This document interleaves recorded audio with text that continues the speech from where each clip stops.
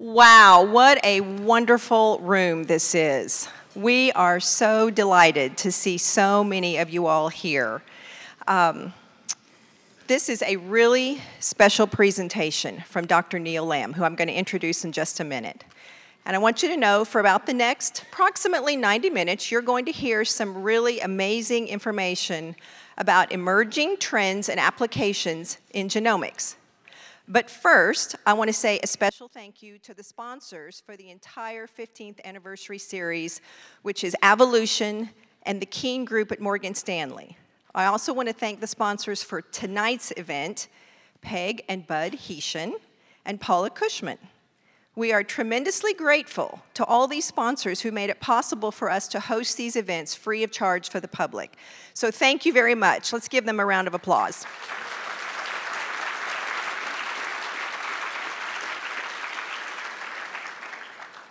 Okay, now it's my pleasure to introduce Dr. Neil Lamb. As many of you know, Dr. Lamb is the president of the HudsonAlpha Institute for Biotechnology.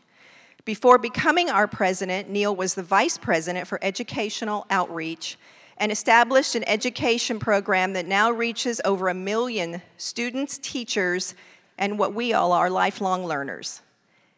So I want to take a little poll here. Can you please raise your hand if you have attended a Biotech 101 or 201 program that Neil led? Neil, I don't know if you can see this, but just about every hand is up in the room. That is awesome. Thank you. So here's a little background on Neil.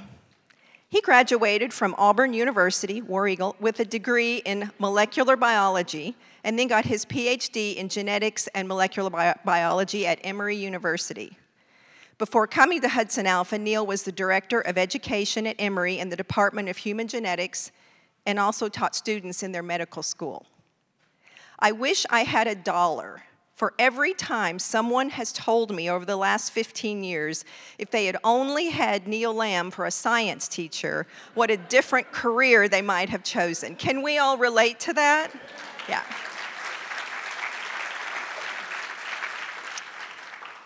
Neil is a talented scientist and a gifted educator with a unique ability to help all of us who aren't scientists understand why this information is important to our lives, and I think that's why this room is full tonight.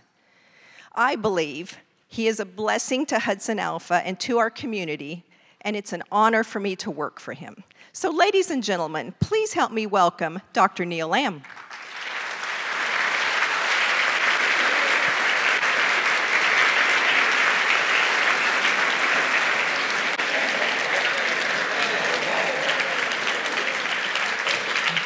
Good evening, everyone. Elizabeth, thank you. That was lovely. Thank you very much. I appreciate that. It is such a treat for me to be here tonight and to be with you. I have to resist the urge to say welcome to Biotech 101 or 201 because that's not what we are here for. Welcome to the anniversary series. We're going to talk about the future of genomics and biotech and where the field is taking us. But in order to do that, first, we need to take a look back. So I'm going to take us back to about 1950, 1955.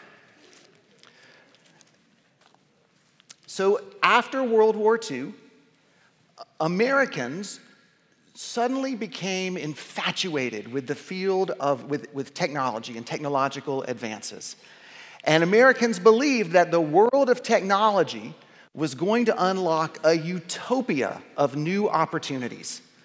People would have to work less, we would have more leisure, we would suddenly get more things done, goods would be cheaper, and it was this entire vision of futurism, of what tomorrow would look like, that America was just infatuated with. You think about that, the Jetsons, for those of you that might remember that Saturday morning cartoon of life in space. Or you think about Disneyland and the opening of Tomorrowland and that vision of the future and what that would potentially mean. So one of the people who was really at the forefront of a lot of this mid-century futurism, when we look back on it now, we actually call it retrofuturism, but of course at that point in time, it was retro, it was their world, was this gentleman right here, perhaps. There we go. This is Arthur Radbog. And Arthur started his career as an illustrator. He actually designed futuristic concept cars and did some really gorgeous work.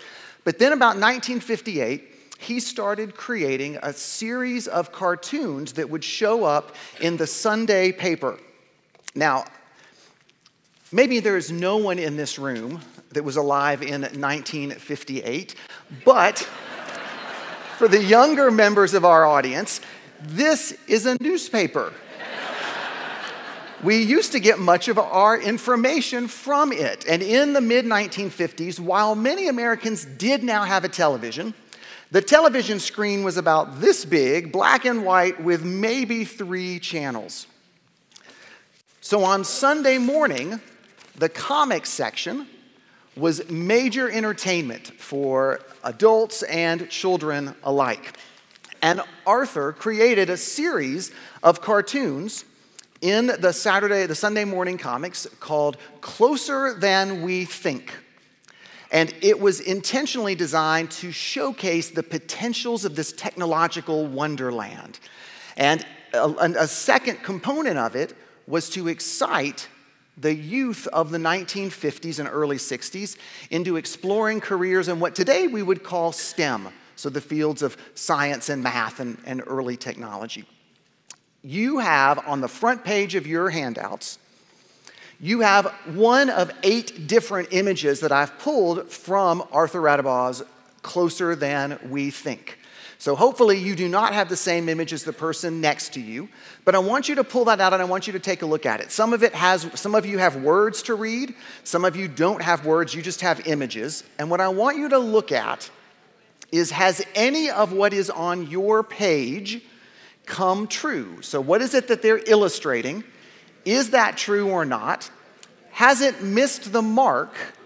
And is there potentially something that you notice that maybe to our 2023 eyes, we see differently than in 1958?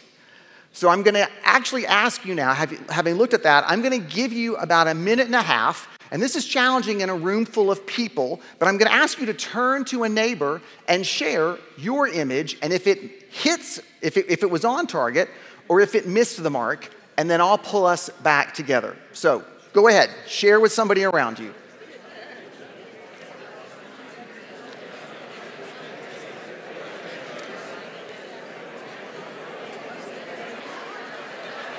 Okay, I'm going to pull us back together.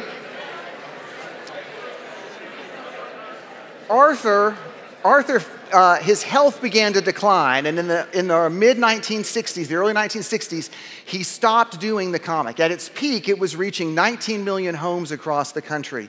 And much of his work was forgotten for decades until it was discovered by people who then were looking back and actually called it retrofuturism. But here are a handful of some of the images. Let me just give you a couple of them. So this one is the Visiphone. You can actually see someone that you're talking to on a screen about the size of a silver dollar. And you know, it looks a lot like a rotary phone. By the way, this is a rotary phone. You actually had to dial the numbers. But when you think about today's technology, but you know, there are some pieces that Arthur came pretty close to on that. So here's another one. What do you see here? The plug-in car, an electric car plugged in. Now, it also looks very 1950s, doesn't it? You know, the fins and the chrome, and the clothing is very 1950s. So clearly, while our vision of the future, some things changed a bunch of stuff. We're still stuck in 1950s clothes. But now, here's one that doesn't age so well, or didn't hold up. So this is your house under plexiglass. The idea being that in the summer, it's air-conditioned outside, and in the winter, it is a balmy 78 degrees. I cannot imagine putting my house under glass in Alabama. I mean, it would incinerate in a second. Plus, it'd be so humid that all this condensation would be on the outside, and I'd be like, could someone please go out and wipe down the outside? But so that's one that doesn't age so well. And in fact, there are a number of things that we might look back in 2023 and we would say, all right, there were some clear maybe some unconscious biases or some blinders that society put on. This is very America-centric. This was all about America's technological success. This also had very little diversity. If you look through all of his work, it focuses almost exclusively on Caucasian individuals, and women are in traditional gender roles. They're involved in cooking, or they're standing behind the man who is the one actually doing the work. So there are some things that we look at today through a different lens, but still the concept of this vision of the future and the excitement of the future and where technology could take us seemed like a really fitting place for us to start before we now talk about what is the future of the field of biotechnology. So I want to gently step into this, acknowledging that I'm going to tell you about some trends, some things that are happening, and some potential projections, but very likely some of the things would be wrong. So if we were to come back 70, 80 years later, and somebody were to look at this, some of these things might have held up, and a lot of them might not. Now, if you do a Google search on future of biotechnology and you restrict yourself to the images, you get a lot of this very high-tech, lots of DNA images and people working in what looks like very sterile rooms, moving colorless liquids around. There's some healthcare imagery up here. There's some agricultural imagery. You also get a set of images that are maybe a little more cautionary in nature or a little more out there. Things about secrecy and privacy around genetics. This concept in the bottom left-hand corner that we'll all be like cyborg, half-human with all these wearables. I mean, it really looks like he just like plugs a USB drive into his neck. And I never get the USB drive in the right orientation the first time, so I'd be like, continually stabbing myself. And then there are pictures like the one on the right-hand side that talk about, the future of artificial intelligence and what happens if everyone is suddenly a robot and machines rule the world. And is that a great thing because it gives us all lots of leisure time, or are they going to all force us into labor mining cadmium from the deepest pits of the center of the earth? I mean, so all those components. The other thing that I was honestly not prepared for when I did this search, I thought I would find all those things, was this image. I had no clue how much the future of biotech would bring up images of beauty products. So these are all different beauty products, and apparently biotech is big news in beauty. And at first I thought, okay, this is really strange, this is bizarre, and then I started reading it, and you think about, just start like this is clearly about hair, because all these people have the most phenomenal hair. I will never have hair that looks like that. I never had hair that looked like that. But you think about the way we take care of our hair, or the way we chemically treat our hair to color it, or to straighten it, or to curl it, and all those things are really damaging. But biotech opens the door to produce those same biosimilar molecules to change the shape, the texture of our hair, to change the color without some of the chemical processes. And you can begin to think about, I can actually genetically engineer, one of the tools we'll talk about, genetically engineer these products in a set of bacteria rather than trying to extract them from a field of lilies grown in the middle of Ethiopia, taking up enormous amounts of resources. So you begin to think about, all right, biotech also will be shaping the field of beauty and cosmetics as well. So with that background, here are the 7 emerging trends that we're going to talk about tonight. And I'm going to go through each one of these, a little bit of detail, some background, an example of how it's being used in the world of science. And then I'm going to close each one with, and how is it actually being used here on Hudson Alpha's campus? Now, you might remember Hudson Alpha, as a nonprofit, has a number of research labs, independent research labs are research faculty that are studying the role of genomics, some in human health and some in agriculture. So I'll talk about the work that's taking place in those different labs. And every single one of our labs hits at least one of these emerging trends. And then I'll also tell you about some of the companies. There are 50 biotech companies on the Hudson Alpha campus. I'm going to give you just a highlight of a few of them that are also using these emerging trends. Now, it's also really important for me to explain what I mean by the word emerging, because many of these trends actually were first developed maybe even 10 years ago and have now reached a tipping point where they're used much more frequently. There are many more groups that are using this, and it's becoming, I wouldn't say it's mainstream, but we are now past a point where it's in pilot stage. So even though I'm talking about emerging, I think it's interesting to think about how long it takes the science to go from the first discovery until it has broader application. So let's start, number one, with pangenomes. So you hear me talk a lot about genomes. First of all, can I just say how much fun it is to be up here in front of all of y'all? I really love being here. Thank you. This is like my happy place. Maybe Disney World is a first, and this would be my second happy place. But pangenomes, we've talked a lot about genomes before. A genome is the recipe, the collection of DNA that's present in a living organism. You and I have a human genome. There's a frog genome, a corn genome, a peanut genome. Pangenomes is not the set of genes that are involved in like your cooking, your kitchen cookingware, but it is the entire set of genes within a species. So for example, if we were to talk about the tomato pangenome, we would gather every kind of variety of tomato we could find, including the wild tomato, and we would sequence through those, and we would say, what are all of the genetic variation that you find across the entire species? Now, we could not even have fathomed this even 10 years ago. We talked about the idea, but the cost of sequencing was still incredibly expensive in the amount of work it took. But today, sequencing is a few $100s to $1,000, depending on the tools and techniques you use.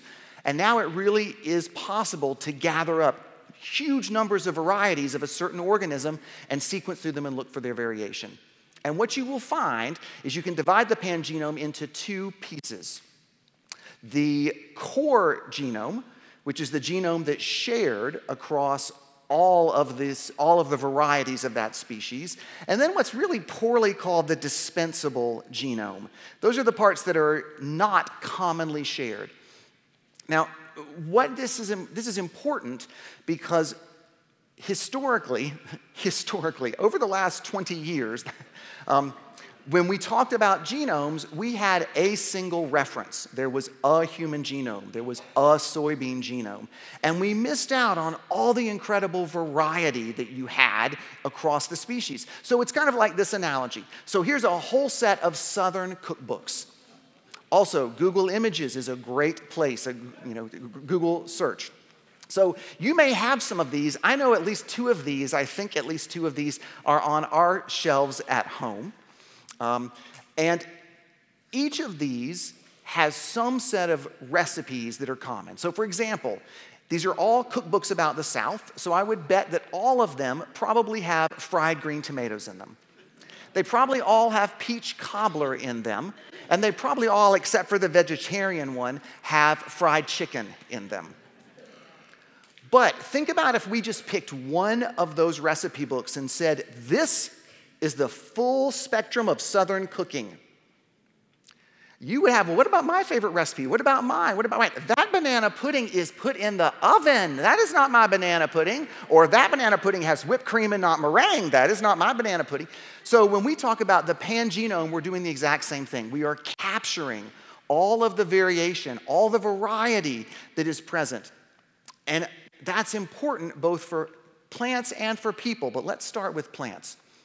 So many of the traits that we consider agronomically important, like our ability to grow under drought conditions or high heat or resistance to disease, so many of those, the genes and the variation in those genes that give us those important traits are in the disposable genome. So we don't pick up all that important variation if we only look at one reference. And that's all been bred out, all of those other traits. We bred them out when we domesticated plants because we specifically wanted all of the plants to look the same, to grow to the same height, to mature at the same time. And so diversity is a bad thing when you're trying to commercially grow plants. But the problem is we lose all that beautiful variation. So this gives you just a sense of, we first started talking about the concept of the pangenome in 2005. That's up at the very top left-hand corner. But then you can see it wasn't until 2014 that we had the first set of soybean pangenomes, which was done in collaboration with HudsonAlpha. And then really it's 2020 where this really begins to take off. And you now see all these different plant pangenomes. And the different colors correspond to the different types of sequencing technology. So the dark green is the historic kind of sequencing. It's called short read sequencing. The light blue is a newer version. It's called long read. Plants really are complicated with their genomes, and long read sequencing is easier. We can get more with long read than we can with short read. But again, we're not going to dig into any one of these, but it just shows you more and more we are uncovering genetic variation that is critical for how we think about growing more food under changing climates. Now, the same is true for humans. We've had a human reference genome, and only this year did we actually begin to build that out to the pangenome. So this is a publication in the journal Nature, one of the preeminent science journals, and it's the human pangenome, 47 individuals sequenced one end of the genome to the other, the most complete that we've got. And we are identifying as much as 10 to 15% of genetic variation in the pangenome of humans that we did not have because it was not in the reference. So why do you care about that? Well, let's say that I have a specific set of symptoms and I go to a clinic, maybe the Smith Family Clinic here on campus, and my genome gets sequenced. There'll be about 4 million variants, 4 million changes in my DNA compared to the reference. But if I have a specific variation or a specific region that isn't present in the reference, it gets screened out and not even looked at in some cases. The pangenome gives us that broader depth to be able to say, oh yeah, I see that in other individuals, or no, I've never seen that before. I think that's something we need to investigate. Maybe that's a disease-causing mutation. So the image, this is beautiful. I love the way that people think about how to visualize science rather than just tables and tables of data. Each one of these rows is a different individual, and they're colored differently. And then you're looking at a very small section where you can see how some of these rows like loop out, or they flip around, or they connect in, or they're in buckets, like maybe one has an A around it and one has a T. That's a way to visualize the kind of variation that you see in the population. At a glance, you can get a sense of, let's see if I can do this in both places. So here, at this specific spot, the orange has the letter G at this specific spot. But these other sections below it, at that same spot, have a C. And then this piece at the very bottom in green is completely missing it. So it's not there at all. So the pangenome is a way for us to begin to gather that information. And at HudsonAlpha, which I think is my next slide, yes. At HudsonAlpha, we look at the pangenomes of both humans and of lots of different plants. So Dr. Greg Cooper has a study where he works with children and adults with undiagnosed developmental and intellectual delay. And he sequences through their genome. And in a number of those cases, he actually finds changes that are associated with those symptoms. But he is now moving to that long-read sequencing technology and building out the human pangenome with the people that are part of our research study or patients that come to the Smith Family Clinic. Dr. Kangshita Swaminathan is actually studying the pangenome of miscanthus. It's a wild biograss. Dr. Josh Clevenger is building out the pangenome of peanuts. Josh is probably one of the world's leaders on peanut genetics. He is at the heart of the research component and part of the education component of HudsonAlpha Wiregrass, the work that we're doing in Dothan, and we've got some HudsonAlpha Wiregrass folks over there. So welcome, it's great to have y'all. Thank you for making the drive. And then Jeremy Schmutz and Jane Grimwood had the Genome Sequencing Center, which was part of the Human Genome Project back in the day, and then transitioned to working on the genomes of plants. And you can see all the different plants that they have been involved in building the pangenome of. We are really a huge center of pangenomics as it relates to plant work. All right. I'm not going to take that much time on every single one of these in case you're looking at your watch and going, we're going to be here till 10 o'clock tonight. I promise Elizabeth will drag me off the stage. It will be fine. But number 2, artificial intelligence. So let's do a little bit of definition, because artificial intelligence is in the news a lot, sometimes in really cool ways and sometimes in kind of not so cool ways. So with artificial intelligence, computers are taking on the tasks that humans has traditionally required some level of human thought, some kind of human processing, and now computers are doing that. Well, what do I mean by that? Well, let's start with Hey Siri or Hey Alexa. It used to be that you would say, hey, son, would you please turn down the radio, or would you please turn the television on? Nowadays, Siri or Alexa does that for you. Self-driving cars, facial recognition. If you hold your phone up and it recognizes your face and unlocks for you, that's an example of artificial intelligence. Machine learning is a subset of artificial intelligence. It's a specific set of algorithms and computational tools that let the software identify patterns in data.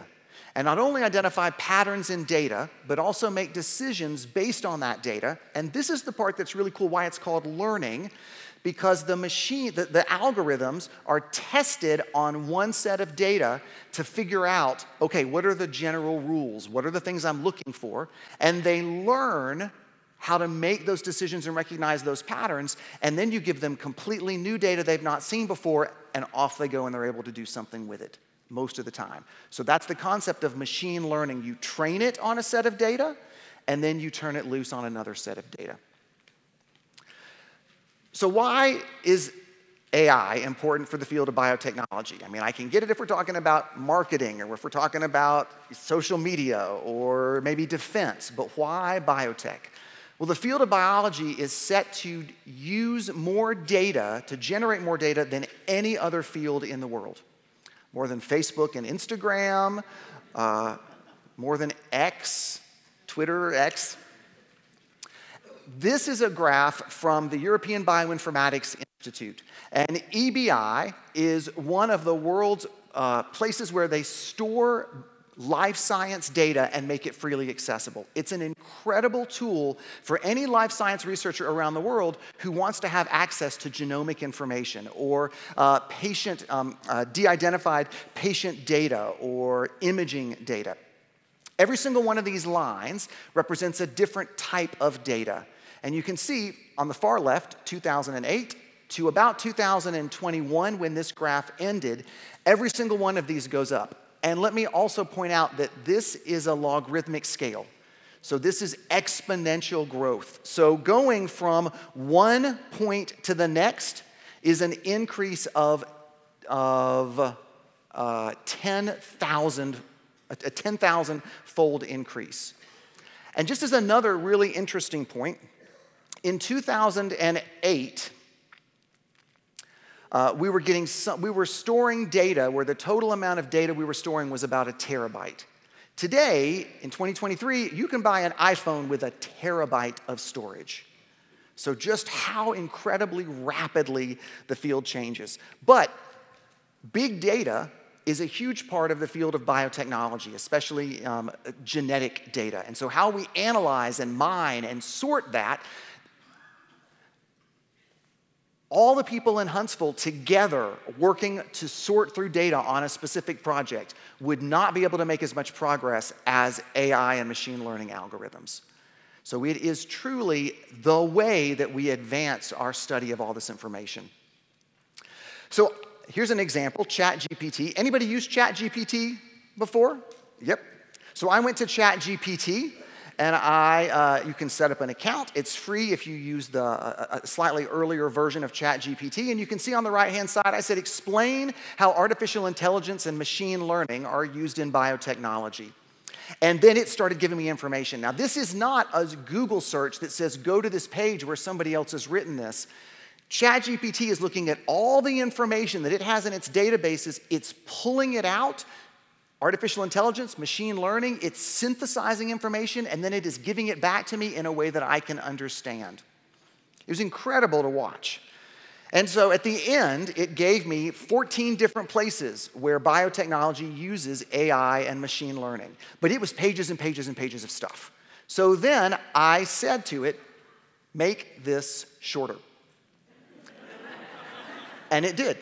And that's what it gave me. And I'm not going to read it to you. You've got it in your handout. But then I said, write this so my grandmother would understand it. And it made it even more simplified. And it talked about scientists trying to put together big puzzles of data.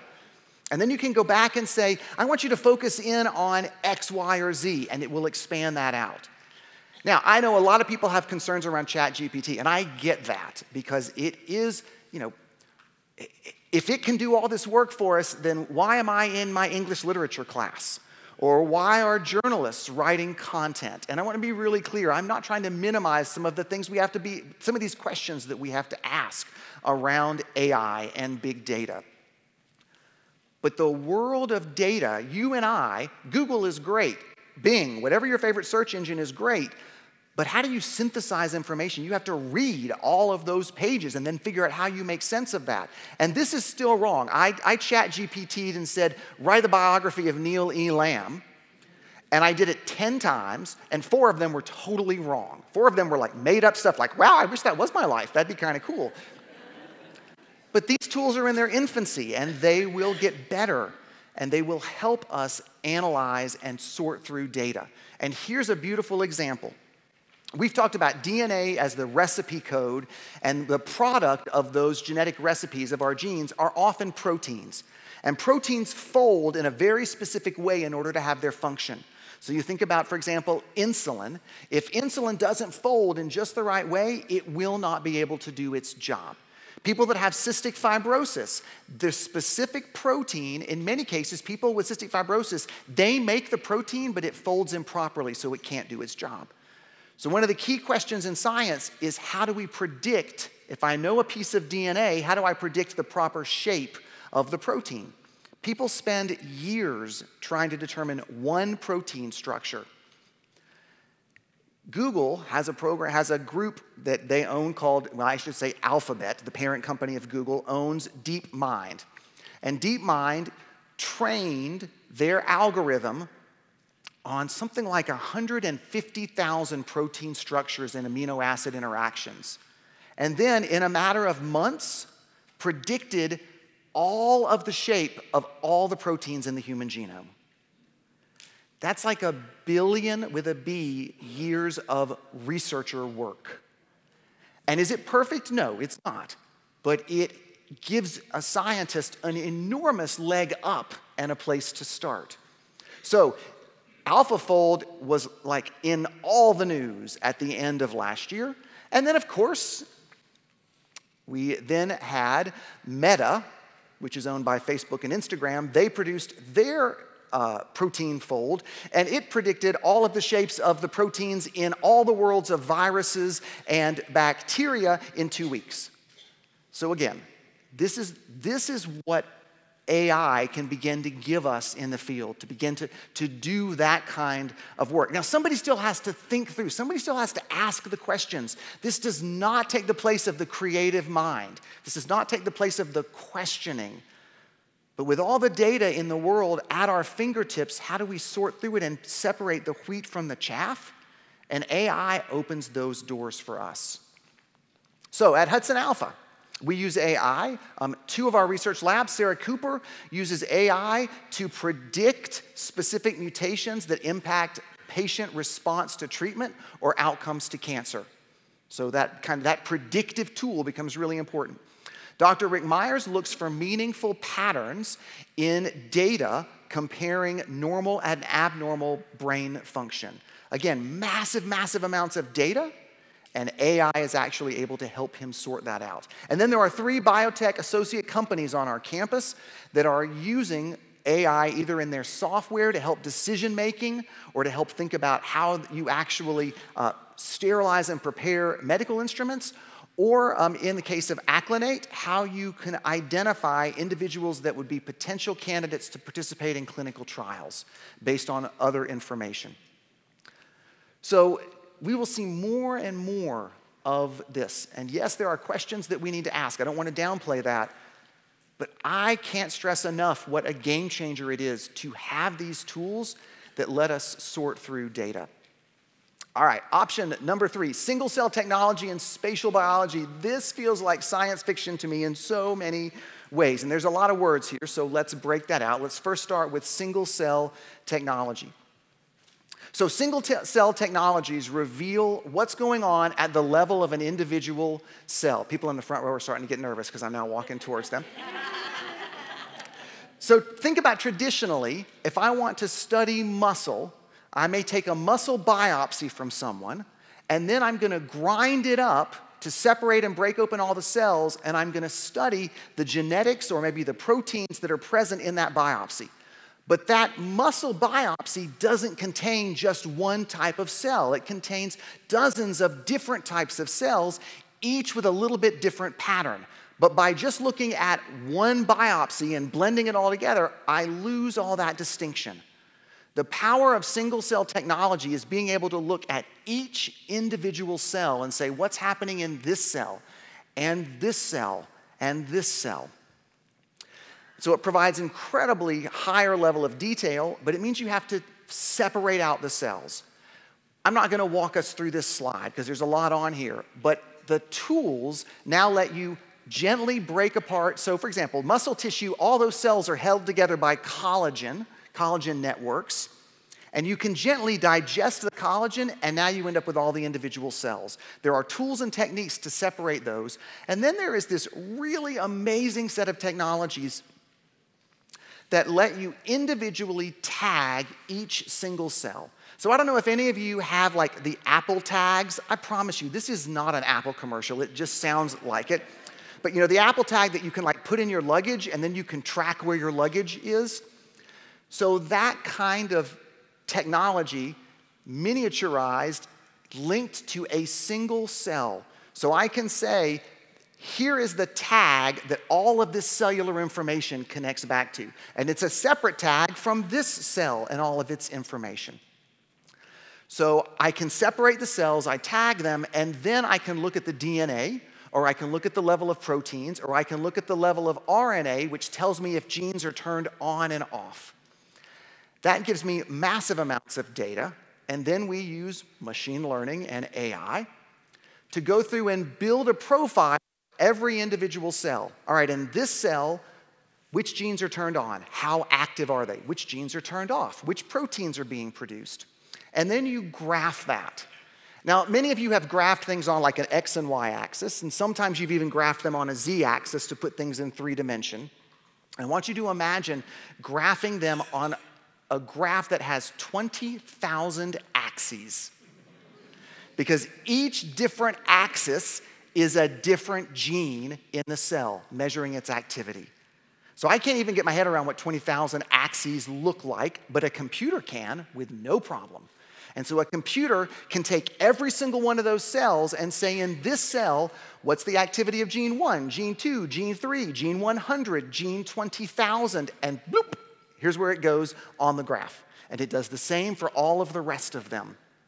And then, because you and I can't comprehend 20,000 axes, it very nicely flattens it down into 2 or 3 dimensions for us that our brains can begin to comprehend. But you get something that looks like this on the left-hand side of the screen, where every different color, every dot is an individual cell plotted on that axis based on its activity of all of its genes. And you can begin to see cells that cluster together because they have similar gene activity. Similar things are taking place in those cells compared to cells that are clustered in a different color that have been colored by the computer or in a different space. So you could now say, all right, well, in this tissue, there are 6 different clusters, 7 if you count cluster 0, and then these hemopoietic cells over off on the right-hand side. So you can begin to tell how many different types of cells are in the tissue and how they're similar and how they're different. And then you build a dot plot, which is on the right-hand side of your screen, where you can say, for these different types of cells, what's the specific defining feature? And it's a little tricky to tell, but on the far right it says lymphoma. So for these cancer cells, what is the specific feature that tells me this is unique, this is different? So it lets you begin to think about detection and biomarkers, which we'll jump to in just a second. But that's the power of single-cell technology. I am looking at what is happening in each individual cell. Now, the problem with that is I broke all those apart, so I can't say that this cell and this cell are right next to each other in the tissue. They might be at total opposite ends of the tissue. That's where spatial biology comes in. Spatial biology lets you take a cross-section of tissue, so you might freeze it or you might put the block in paraffin. This is actually a breast cancer set of cells. You take really thin slices, you image it, and then you actually do a little bit of what I just described. You do a number of maybe 100 or maybe 200 genes where you're measuring the activity. But now, because it's all together, you actually can see these cells next to each other. But the cell on the other side of it is a completely different cell type. So you get that three-dimensional component, which is what you see on the right-hand side. Each different color is a cell with a different type of activity or a different pattern of expression. So ideally, you want to put these two together. So I know everything that's going on in the cell, and I know its three-dimensional orientation and origin. And that leads me to this really amazing example of the human cell atlas. This is the equivalent of understanding cell activity to what the Human Genome Project was. This is an incredibly audacious goal. I think there are 2,700 scientists around the world working on this. The goal being to take all 37 trillion, with a T, cells in your body and do this single cell analysis and be able to tell the activity across the different types of cells. This is going to be enormously valuable when we put, and the goal is to have this done by 2025. Yeah, 2025. Some of you are still stuck on 20,000 axes. I am. So how do we use single-cell biology and single-cell technology and spatial biology at HudsonAlpha? So Nick Cochran, Sarah Cooper, Rick Myers, and Kangshita Swaminathan all use single-cell biology in their research to be able to understand what is happening in whatever cell sample they're working with. For Sarah, it's ovarian cancer cells. For Nick and for Rick, it's brain samples for individuals with neurological disease and neurodegenerative disorders. Kangshita is actually developing this in plants. Plants are kind of like the next frontier in single-cell analysis. It's been a little bit trickier to work with. But again, the goal being able to say not just what's happening in this ground-up set of tissue, but what is happening in the individual cells and how can I distinguish and differentiate what's taking place there. And then Discovery Life Science, one of the associate companies, actually offers a service working with people that are interested in doing single-cell analysis of sample X, Y, or Z. All right, we are at the midpoint. All right, we're good. We're at the midpoint. So let's talk about induced pluripotent stem cells, iPSCs. I am flooding you with information. I recognize that. Some of you are like, where is that intermission? I need another cookie. So induced pluripotent stem cells, iPSCs. These are cells that are taken from the body, skin cells, blood cells, and they're reprogrammed, so they're induced to behave as if they are embryonic cells. So there's, amazingly, a pretty simple set of genes that you can activate that reprogram a cell to now forget that it is an adult skin cell, and it now behaves as if it is an embryonic cell and has the potential to form all types of other cells. So that's the pluripotent part of induced pluripotent stem cells. Pluripotent means it has the ability to form multiple types of other cells. And you can gently nudge it with some chemicals and some nutrients in a dish to begin to form a neuron, or to begin to form a heart cell, or to begin to form a muscle cell that's a skeletal muscle cell. So you can take a person's skin cells, induce them back to an earlier state, and then differentiate them into all these other forms. And when the technology was first developed, it was thought that it would change the face of regenerative medicine. I mean, think about it. I can take my own cells and I can I can induce them and I can de-differentiate them, and now I'm going to inject myself with cells that are my own, but now suddenly my failing heart is going to work perfectly, or my failing kidneys. It's taken a lot more work in regenerative medicine than people initially thought. There's always that moment of incredible exuberance, and it's always much more complicated than that. But I will tell you about a really cool regenerative medicine story in just a second.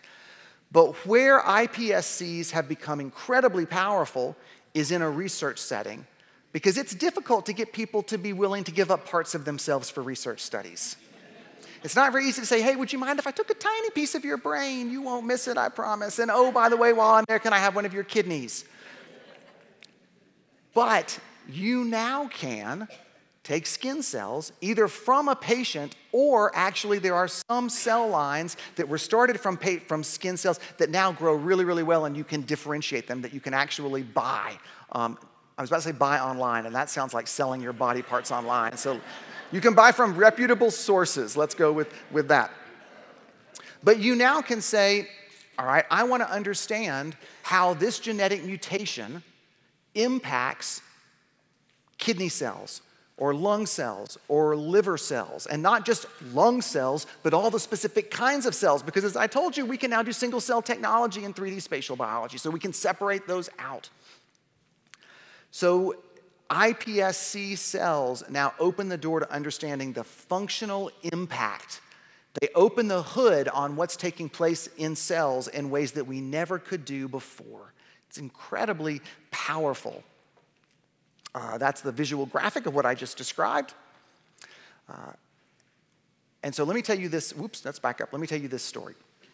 This is early study. This paper was published July 25th. So these researchers are looking at the idea of iPSCs to regenerate the neurons in the brain that produce dopamine that are lost in people that have Parkinson's.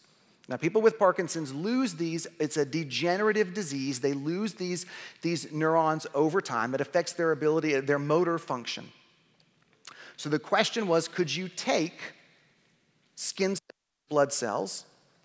or blood cells, and could you create iPSCs and then nudge them to form neurons? And then could you implant them in brains and see if they fully grow into functioning neurons producing dopamine that help reduce the loss of motor function?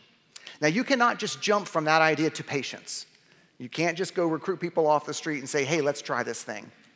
So what these researchers have done is they've taken patient skin cells, they've created iPSC cells, and then they've created neurons, and they've created neurons at different stages of development. So think of like baby neurons, and then like teenage neurons, and then like, 19-year-old, almost adult neurons.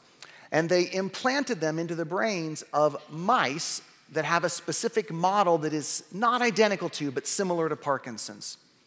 And the question is, first of all, do any of these actually take in the brain and begin to produce dopamine? And does that make a difference? And if any of them do, is it the early stage? Is it the middle stage? Is it the more adult stage that seems to make a difference? And what they found is that the earlier, the just barely developed neurons do a better job. They seem to be able to continue growing and making connections when they're implanted in, and they do produce dopamine, and they do reduce the motor the motor function symptoms in these mouse models. Now, there's a whole set of steps before we ever think about what this means for patients, but that is powerful. Now, there's lots of cautionary tales about things that work great in mice in the brain that do not work at all in humans. So I want to be very, very clear about that. But that shows you an example of iPSCs and where you can go with that. So at HudsonAlpha, Dr. Nick Cochran and Dr. Greg Cooper and Dr. Rick Myers use iPSCs, iPS cells. Specifically, all of them are studying brain cells. They're looking at they take skin cells or blood cells, and they induce them, and then they differentiate them into neurons, and they can actually study what's happening with single-cell techniques. I hope you're beginning to see a theme here. These things don't stand alone, but you can build on them, because then they use machine learning and AI to help interpret what all that information means. Okay, let's take a breath a second, because I've covered a lot of information. I'm talking about advances in the field that are used not just in humans, not just in plants, not just in bacteria, but have broad application. There are a whole set of these kind of advances that still await discovery. It's one of the things that I love about this field. It's one of the things I love about HudsonAlpha. I have the incredible pleasure, the privilege, the honor to walk into the doors of a building where every day, somewhere on this campus, someone is making a discovery that no one knew before. That's an incredible, incredible place to be. And there are even more discoveries out there. We think we solve something and then we discover, oh wait, there's like 15 more questions that raises. How do I move forward from there? Which brings me to the concept of gene editing. Now, we've talked a lot about gene editing. I think gene editing has been in almost every one of the Biotech 101s for the last probably 7 or 8 years. We did an entire Biotech 201 on gene editing. You can go back and find those on the archives if you want. But it's the molecular equivalent of find and replace in your word processing software. So it is a set of proteins, it's like molecular scissors that look for a specific DNA sequence and edit it out. They change it or they completely take it out. It's very precise, it's very targeted. CRISPR is the best known of these, but there are lots of other gene editing tools as well, each that kind of build on the other and have advantages and disadvantages. And it truly has transformed the field because now you can realistically think about what happens if I make an edit. What if I change something specific in the DNA? All right, so these are some pictures that I pulled, some web things that I pulled from the last couple of weeks. This company plans to transplant gene-edited pig hearts into babies next year. Yeah, some of you were like, "Arr." Some of you were like, wow. So at any one time, there are probably 100,000 people in America that are on transplant lists. And from what I understand, especially for heart transplant lists, every day 7 of those individuals die because they aren't able to get a heart. You might remember at the very end of 2021, beginning of 2022, a gentleman had a pig heart implanted in him because he wasn't eligible for a transplant and his health was failing fast. And he lived for several weeks with that pig heart. Now, pig hearts are about the same size. They're very similar to human hearts. But there are a set of viruses that have left their genetic signatures in the DNA of pigs that are potentially problematic to humans and can trigger immune issues. So at that time that this gentleman had that first pig heart implanted, they gene edited about 7 or 8 of these genes out. And he ultimately died, but not from anything not because of anything with the gene editing. Well, this company has identified about 70 different edits that will make pig hearts much, much more compatible with humans. And this will all be part of a research study. I mean, nobody is, again, you're not gonna find this on Google search. But the idea is if we can make safe alternatives because we don't have enough resources, we don't have access to hearts for babies, is this something that either is a temporary window that carries them through, or is this a permanent potential treatment for that? I don't know. We'll have to see what the clinical trials look like. But that's an example of using gene editing in a way that probably none of us ever thought of before. This also has huge implications for agriculture. In fact, gene editing is leaps and bounds ahead in agriculture than it is in human health. There are dozens of plants that currently have had their genes edited to specifically produce some better trait, some more desired trait, to increase the nutrition. Now, this is very different from GMOs, where we actually bring in a gene from another organism and we insert it into the DNA. This is the plant's own DNA that you have essentially done the equivalent of a random DNA change, a random mutation that happens naturally. You've just made that edit. The Farm Bill is a huge omnibus bill that covers a whole lot of America's ag. It gets renegotiated roughly every 5 years, kind of. And there's a lot of biotech in the Farm Bill, including things around gene editing. There's a really nice article, and when I say really nice, I mean it's not written in tons of science-ese, from the United Nations Food and Agriculture Organization that I've got here, and the link is on the bottom of this next page, that talks about gene editing in agriculture. And here's a set of plants that they knew at the time when they put this together last year that were currently in the process of undergoing field trials around gene editing. And you can see some of them on the right-hand side are for improved food or feed quality. So it changes the concentration of the different fats or the proteins in it, or lower gluten in wheat, for example. The middle column is specific properties about its growing. It makes it resistant to a virus, or tolerant to a drought, or tolerant to higher levels of salt in the soil, which is especially important if you grow near the coastlines where seawater creeps into the water table. And then on the right-hand side, down at the bottom, are applications in animal breeding, like hypoallergenic milk, or high-yielding cashmere goats.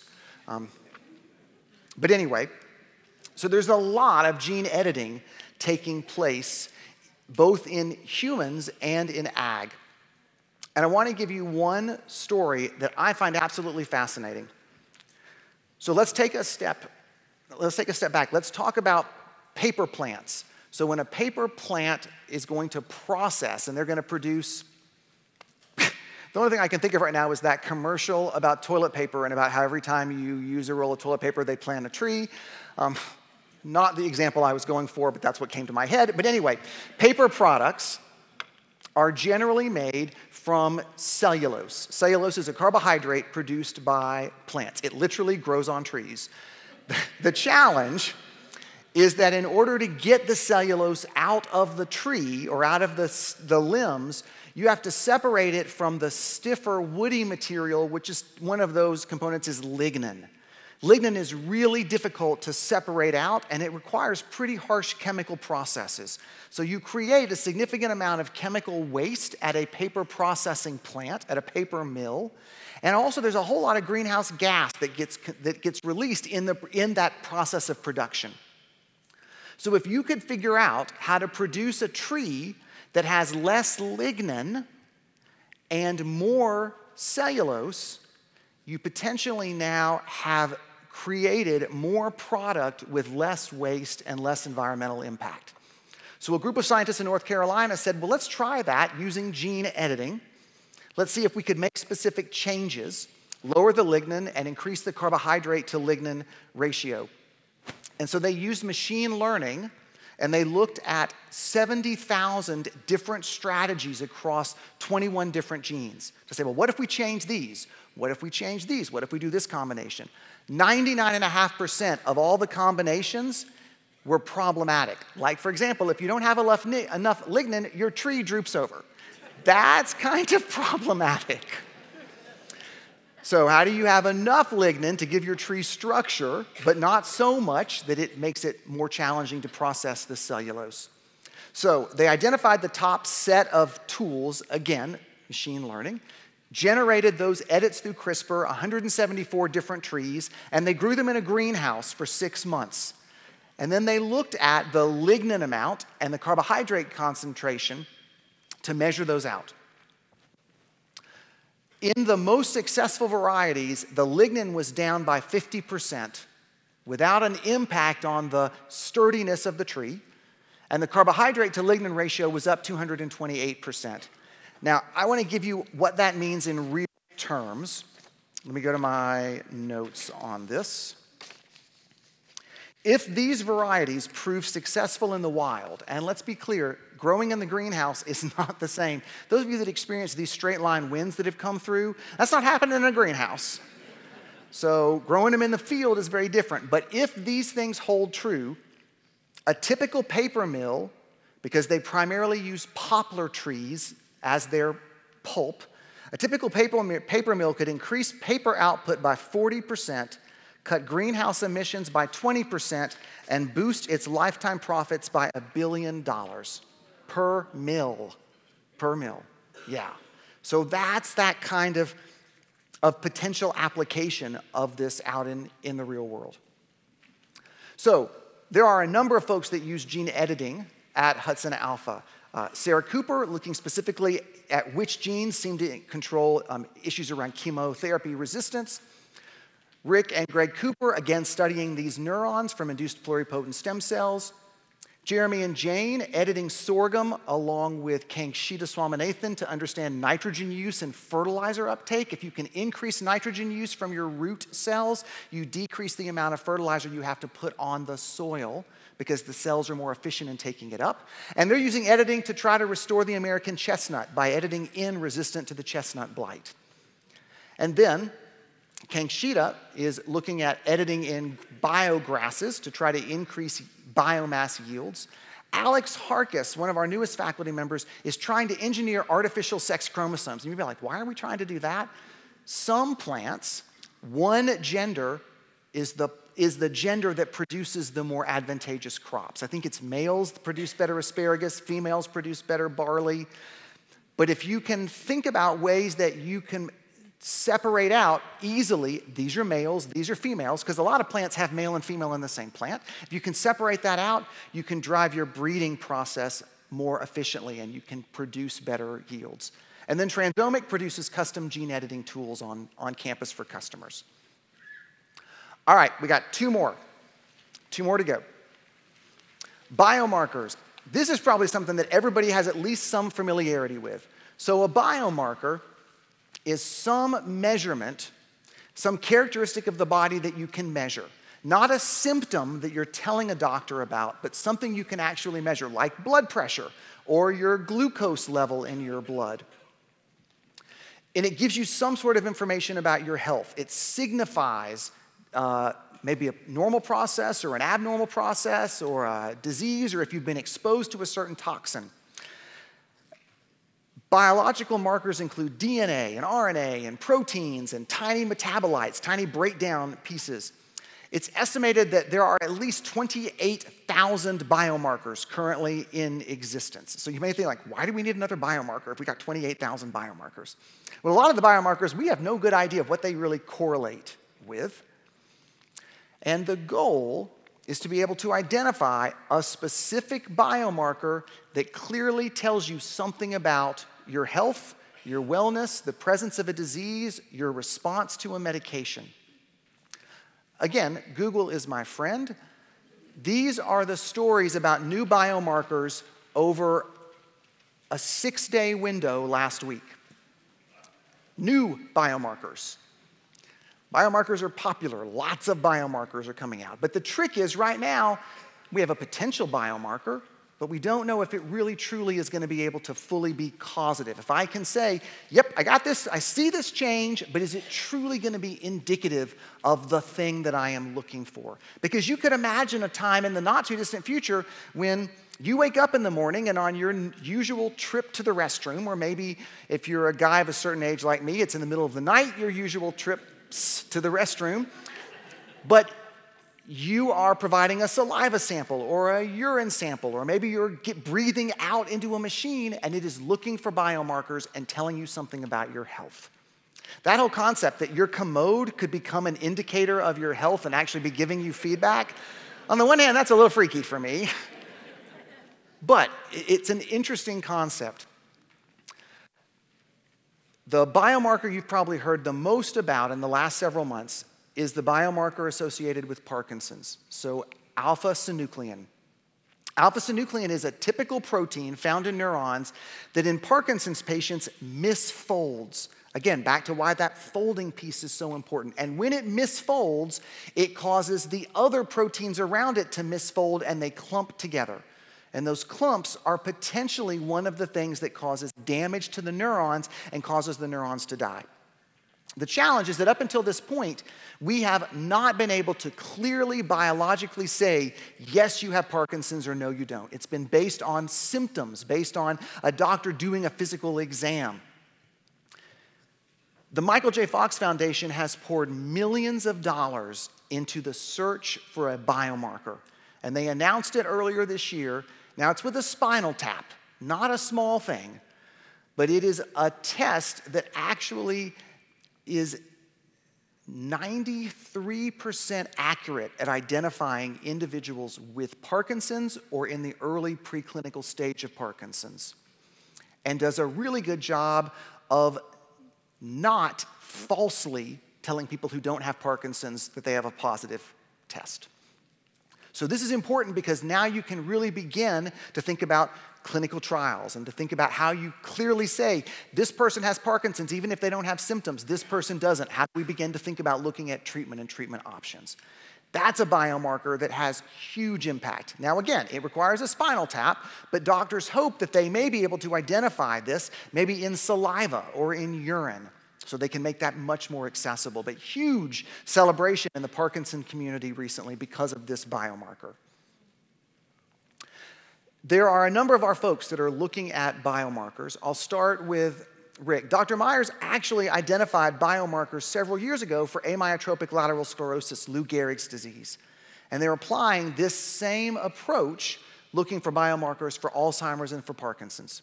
Sarah Cooper, you've heard me mention her name several times, working in cancer, looking for biomarkers that help us understand how patients are going to respond and when patients become chemo-resistant and the chemotherapy stops working. Kangshita Swaminathan and Alex Harkis are both working on finding biomarkers in plants. Kangshita looking at specific grasses in the stems to tell us something about how the stems are growing and about the strength of the stems. Alex is working with apple and pear growers, looking for a biomarker that says this is the best time to pick the ripest fruit. Wait too long and the fruit's too ripe. Wait too early and the fruit's not ripe enough. So can you use biomarkers to give you that kind of indication? All right, home stretch, guys. Home stretch. Last big piece. And it's a doozy, synthetic biology. This is the concept of redesigning organisms by adding in genetic information to produce some new product or some new trait. For example, a new substance like a new medicine or a new fuel produced by a plant or produced by a bacteria, or to gain a new ability like to sense when something changes in the environment, like a bacteria that can travel through your body and detect when you have inflammation and where that inflammation is and be able to record that and share that information back. Now, on the one hand, this sounds incredibly science fiction-y, but if you think about it, for decades, we've been growing human insulin in bacterial cells. And bacterial cells don't normally produce human insulin. We engineered in the gene for human insulin. Lots of medicines are grown in bacterial cells nowadays, or in plant cells. This is like gene editing, except that typically in gene editing, I'm making small changes. In synthetic biology, I am engineering in or out large swaths of DNA, big pieces, lots of genes in them. I'm going to give you two stories. When we talk about the microbiome in Biotech 101, near the end, we talk about the fact that the largest population of bacteria that lives in and on your body is in your gut, in your digestive system. And we talk about how that changes with your diet. We also talk about how that changes when you take antibiotics, because antibiotics are designed to do what? Kill bacteria. And so what does that do to your gut? If you've known someone who's had to have a heavy dose of strong antibiotics and then they developed C. difficile afterwards, it's because the antibiotic wiped out much of the normal good gut bacteria and the C. difficile is able to take over. It is nothing that you want. So if you can come up with ways to protect the health of your gut microbiome when you have to take an antibiotic, because sometimes you do, what an incredible thing that would be. Well, that's what this set of researchers has worked on. They've taken a bacteria called Lactococcus lactis. It grows on cheese, so it's safe for human consumption. If you like aged cheeses, you are getting a nice healthy dose of Lactococcus lactis. But they added in a gene that produces an enzyme that breaks down certain types of antibiotics like ampicillin. Now, this bacteria has been also modified so it can't reproduce. So you take a dose of it, it's a live dose, it hangs out in your gut for about a week, and then it dies and it passes on its way. It doesn't take up residence in your gut. But for the week that it's in your gut, it's producing this enzyme that any ampicillin that's making its way through your digestive system, it breaks it down. The ampicillin in your bloodstream stays high as it moves to the body looking for the infection, but it protects the bacteria in your gut. It's like a shield, a force field around the bacteria in your gut. It's a pretty cool concept. It's in early stage trials. They gave it to mice in combination with these antibiotics, and the gut microbiome were protected, but the levels remained high in the bloodstream. Here's a product that's actually in clinical trials that affects human health. So there are a small number of individuals in the world that have a genetic disorder called PKU, phenylketonuria. They are unable to break down an amino acid called phenylalanine, and phenylalanine is present in a lot of foods. You know, you'll see on the label, this contains PHE, phenylalanine. If you have phenylketonuria and you can't break down phenylalanine, that amino acid builds up in your body to toxic levels and causes brain damage. And infants who have PKU that is undiagnosed and start on normal formula or breast milk have toxic brain damage because the phenylalanine levels just rise to a level that kills cells. That's part of the thing when you do it used to be called the heel stick, now it's called newborn screening. That's one of the things they test for in newborns, because if you find a baby, a newborn that has PKU, you immediately change their diet, and for the rest of their life, they're on a low phenylalanine diet. And that completely prevents the onset of the brain injury. But a group of researchers looked at a bacteria that lives naturally in our gut and thought, well, what if we added in a gene that breaks down phenylalanine so that we could give it to people with their meal? You know, people sprinkle probiotics on their food. What if they sprinkled this on their food and they took it at the same time and it helped their body break down phenylalanine so you never had toxic levels? So they did a trial, an early stage trial with people that didn't have PKU but had relatively high levels of phenylalanine. And so these individuals, the company's called Synlogic. They drank a powdered version of the bacteria mixed with water before every meal, and it brought their phenylalanine levels down. So now they're getting ready to do a clinical trial with a small number of patients with PKU. This is what's called a live therapeutic. So it's been genetically engineered to produce this new protein that fixes this issue for individuals with this disease. Not a whole lot of synthetic biology going on at HudsonAlpha, but Kangshita Swaminathan is actually working to try to engineer in lipids into plant stems. You might imagine if you can get certain kinds of oils, if you can get plants that produce large amounts of oil and you can easily get those oils out, you now are talking about potentially a natural way to think about fuels, gasolines, jet fuel, because you've engineered those oils to be produced in the plants themselves. One of the companies on campus, Immunon, actually delivers immunotherapies for cancer, and they're working on cancer vaccines. And they use a synthetic biology approach to build the envelope that carries those immunotherapies and vaccines. So, we've covered 7 things. We've covered a lot of ground. What comes next? Where does the field go?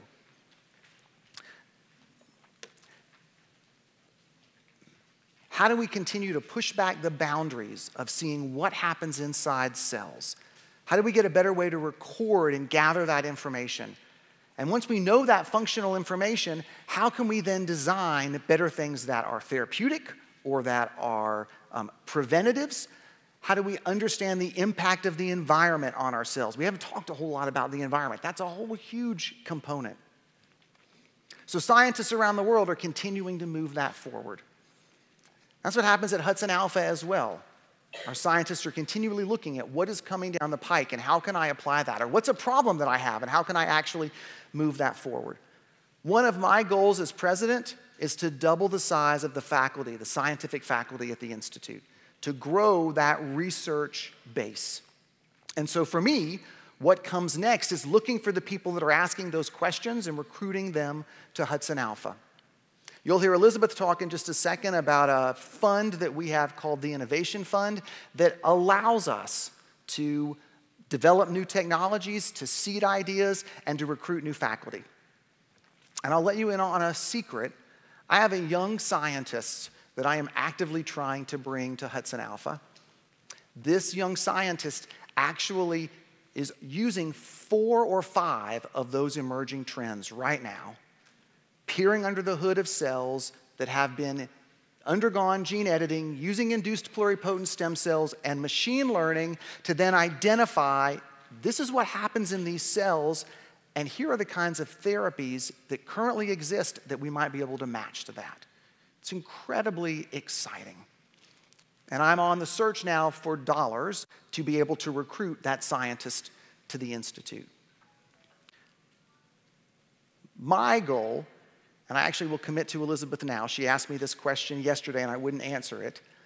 I'd love to do an annual seminar about new things that are happening in the field and give you updates. And my hope is that next year I'll be able to introduce you to this young scientist and let you hear what he is doing in his own words. I mean, it's incredibly exciting to be in this field at this point in time. It does feel like futurism, that sense of what is possible, but also with a pretty significant touch of reality because we've been burned a few times. And how do we ensure that everybody is at the table having those conversations and we don't just jump blindly into things without thinking about the impact? But it's an incredible time to be looking at the field of genetics and biotech. And with that, you have been an unbelievably fantastic and patient audience. And I will thank you, and I will turn it back over to Elizabeth. Thank you, everybody.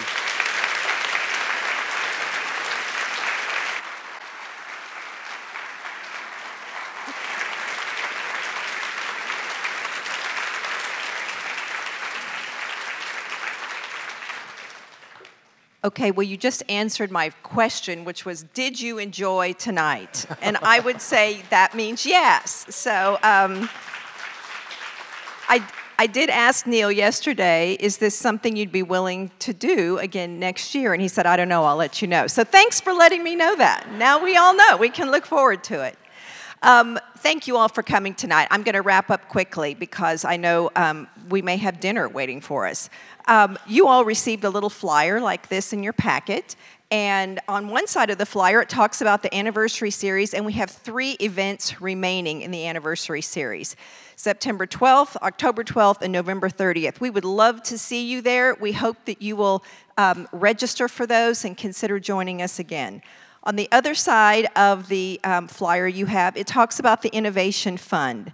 There's a website at the top of the page and a little QR code down here on the lock. The Innovation Fund, as Neil said, was developed at his request to identify funding that could be used for strategic growth at HudsonAlpha under his leadership as our president. It funds things like attracting the very best scientific talent, which we're pursuing right now. It includes acquiring equipment that our scientists can have in their labs that do a lot of the things that you heard about tonight.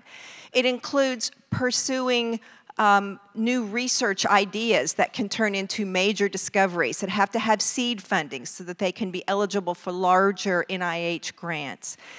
Those are strategic things that all need funding at HudsonAlpha so that we can continue to do the things that have been set out in our mission to improve human health and well-being.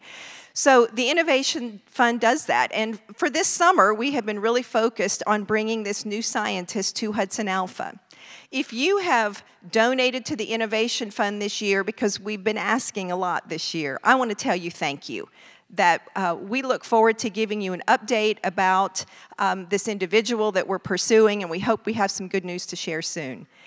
If you have not yet donated to the Innovation Fund and you enjoyed what you heard tonight, you are proud to have HudsonAlpha in our community, please consider making a donation. We would be so grateful. As a nonprofit, we really do rely on your support and your philanthropy, and we are extremely grateful, and we promise to be good stewards of all you give us. So this flyer has information on how to do that. With that, I'm just simply going to say it's great to see you all. Thank you so much for coming. If you have any questions, members of the advancement team or I will be around and be glad to talk with you.